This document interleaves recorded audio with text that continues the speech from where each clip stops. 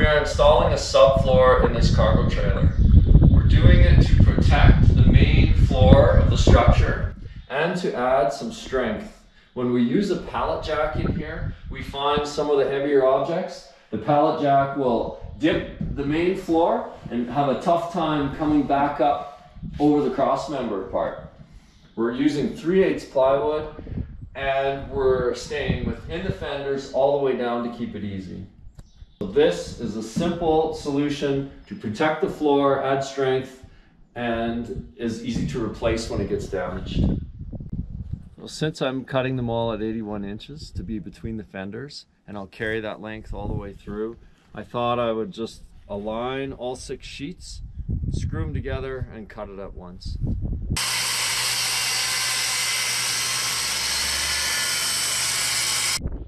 Here's how it looks when it's finished. It went well, and we're happy with it.